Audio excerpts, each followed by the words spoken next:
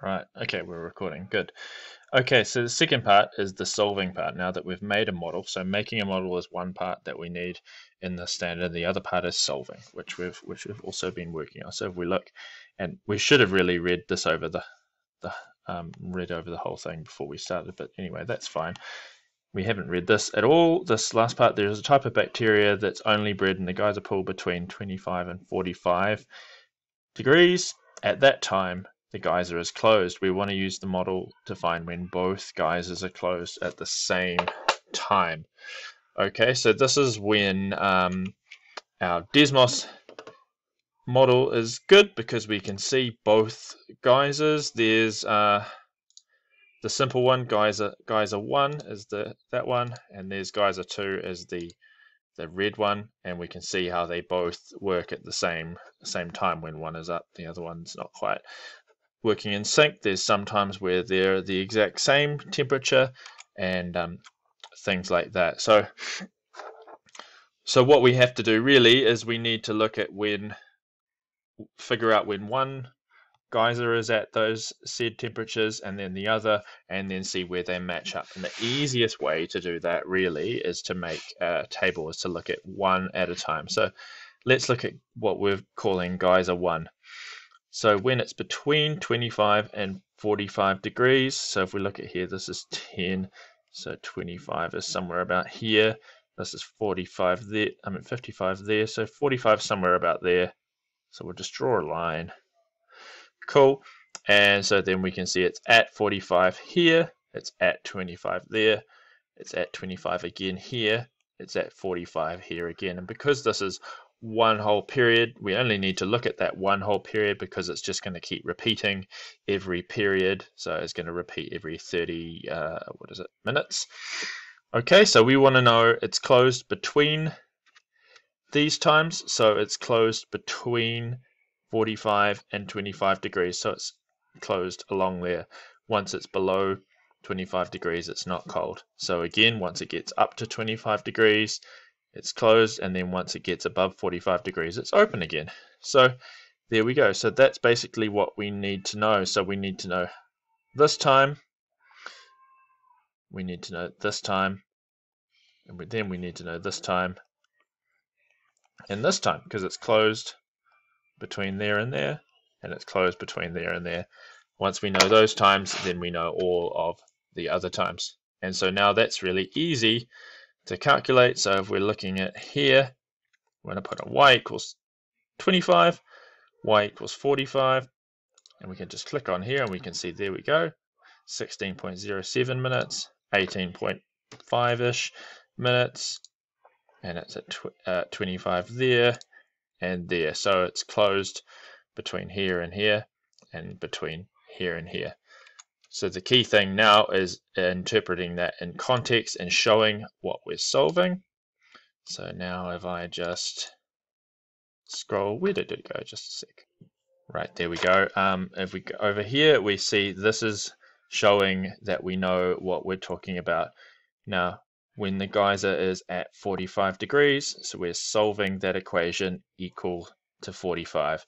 Now, if I wasn't using Desmos, if I was solving it algebraically, I would get this one first, and then I would have to figure it out. But if we're just using Desmos, we're just going to straight away get these times. So we've got all of those times. Easy. There's the first time, there's the second time, the third time, continuing on. Now, if we have a look,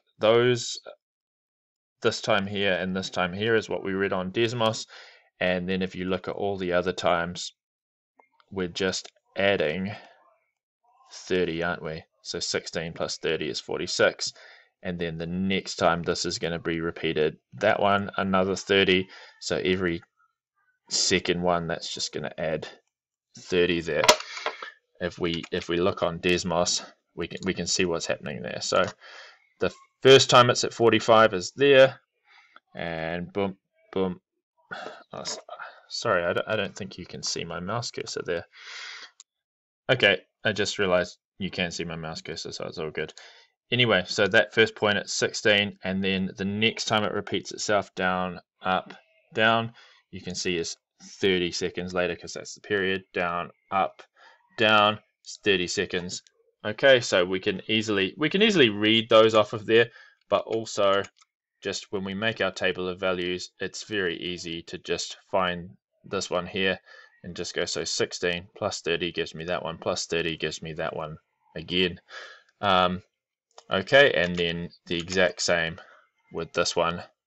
So at this point here, it's 28 seconds, it's going up, down, then up again, so it's repeated itself there, so that's where it's starting to go back up again after 30 seconds, and so the next one's going to repeat after 30 seconds, hence why again 28, we just add 30, then we just add 30.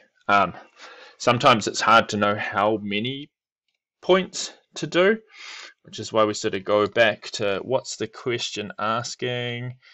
Use the models of these geysers to find when both geysers are closed at the same time. So it's not actually telling us within a certain amount of time. So I don't know, we just look at a few, okay, to start with. And then of course the other times we're finding is when it's at 25, and it's the same thing. We're just finding when that equation equals 25, and then all we're doing is reading those first times off of Desmos, and now we're just adding 30, add another 30, etc. And now this one, adding 30, adding another 30, the same idea as that. Okay, so there's geyser 1, and so this means the geyser is closed, right, when it's between 45 and 25. So looking at that, between 45 and 25. So the geyser is closed between 16 and 18, between 28 and 26. Oh, that way it's the other way, isn't it? Between 46 and 48, between 56 and 58. Right? Cool. Now we look at geyser number 2, and again, geyser number 2 is closed when it's above 20. Is it 25? Just about there. And when it's below 45, which just happens to be the mean, where it's at the middle. So we've already kind of got an idea of that. So it's closed again between here and here, and between here and here, between those values and those values. We're doing the exact same thing again, so I'm not going to re-explain that. Okay, and so then basically all we're doing is we need to show what we're solving. So we're solving when geyser 2 is at 45 degrees, which is at the mean, so I don't need to actually write the equation. And again, this is, if I was doing it algebraically, I would have found this and then gone there. But when I'm looking at it on Desmos, I get 27 and 57 is the first one, because now it's a good idea to just get that away. And there we go. So you can see it's 27, 57 is when it's at 45, and 32 and 52 is when it's at 25. So that's where 27, 57, and then at 25 I'm solving when that equation equals 25. So that's what I've read off Desmos, and then because I know the period is 60, all I have to do is just add 60, and I've got the next one, add 60, and I've got the next one. Of course, I can, and I do the same thing here, add 60, add 60. Of course, I can just read those off Desmos, but if we're drawing a big table like that, sometimes it's just easier to add 60, isn't it? So now, if we have a look at that, we can kind of write them together. So this is now my information. You can see geyser 1 is closed between all of these times, and geyser 2 is closed with these times. Geyser 2 has a much longer period, so it's not closed as much. So let's sort of look at that. So 27 and 26, right? 27 is within this time period, right? 27 is there, and 28 is within this time period too, right? So that means between 27 and 28.93 seconds, they're both closed, right? Because after 28.93 seconds, which is within this time period, geyser 1's going to be open, but geyser 2's not. Okay, so now looking at this one, I just realized if I use my cursor, it's better. We got 52 to 57, it's close. So obviously between these times, only Geyser 1's closed. 52 to 57, well, here's 56.52 seconds, which is within this time period, right?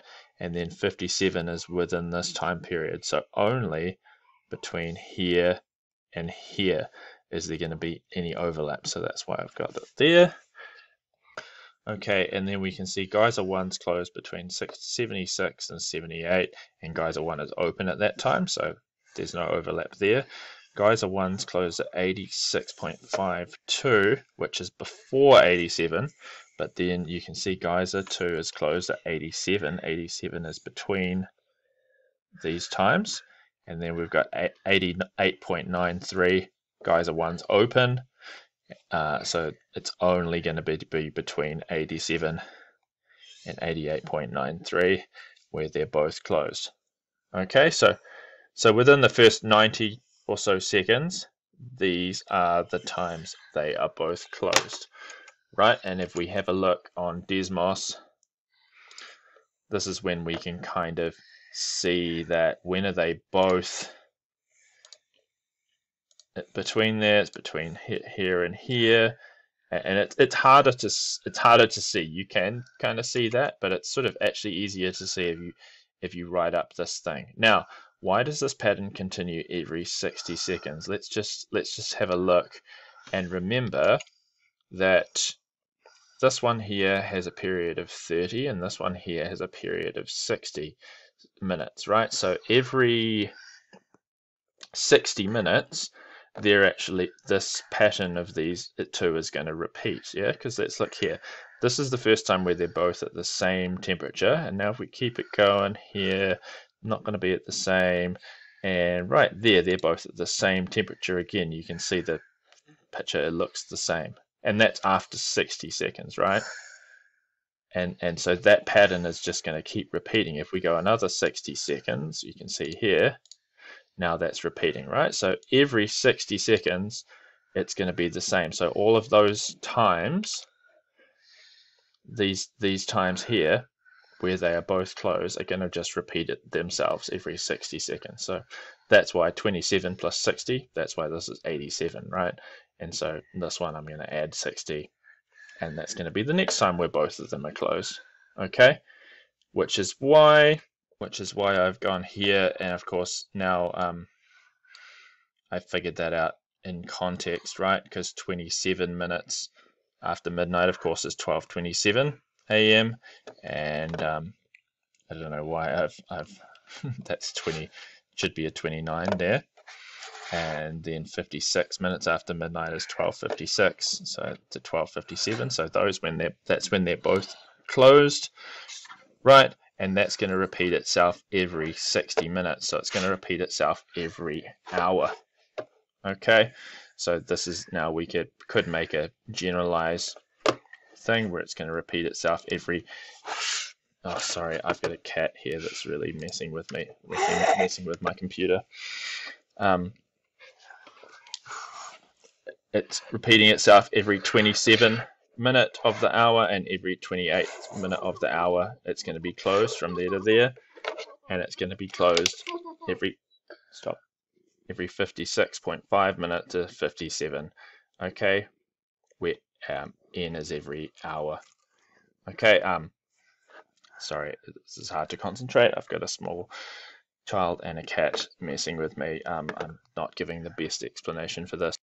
What I'm trying to say here, if n is 0, that will give me the first time, because 12 is 0 on the 24-hour clock, so 0:27. Okay, and then 1 will give me 1:27, 1:56, 2 will give me 2:56, etc., etc. This is the general idea for what we'll be doing at Excellence. Okay, we're generalizing it. We're looking at just what's happening forever. Okay, let's just, sorry, if we've just basically found some times where they're both closed, that's basically what you're looking at for merit there. Okay, I'm 10 seconds away from running out of time. I'm going to ramble no more. We'll talk about this more next week anyway.